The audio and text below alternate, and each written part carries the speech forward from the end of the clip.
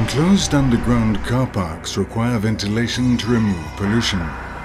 Different regulations apply in each country. Ducted systems and, more recently, jet fan systems are used to provide pollution ventilation and may also provide for emergency fire smoke clearance. To demonstrate the operation of a jet fan ventilation system, we show an enclosed underground parking area. We see axial jet fans and centrifugal jet fans to distribute the air and induce air movement towards the extract fan exhaust points. For pollution ventilation, zoned addressable sensors mean only the jet fans and extract fans in the zone with pollution need operate. Thus, fresh air is distributed and extract fans remove the polluted air to atmosphere. Occupants enjoy fresh air and a safer environment.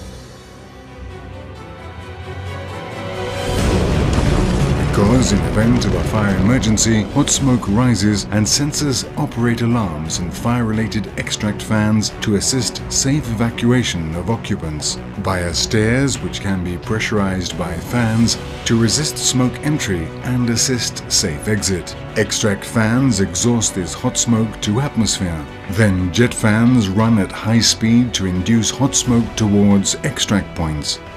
Jet fans continue to run to clear car park of smoke. Jet fan ventilation can also provide for emergency fire smoke control to assist evacuation and firefighter access to the fire. This may be a requirement in some countries.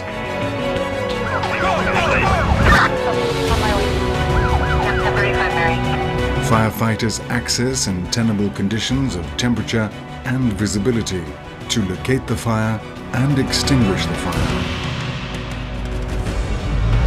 Computational fluid dynamics, or CFD, software tools are available to assist and visualize the behavior of air and emergency fire smoke to enable the experienced engineer to optimize the design. On-site smoke testing can help verify this CFD analysis.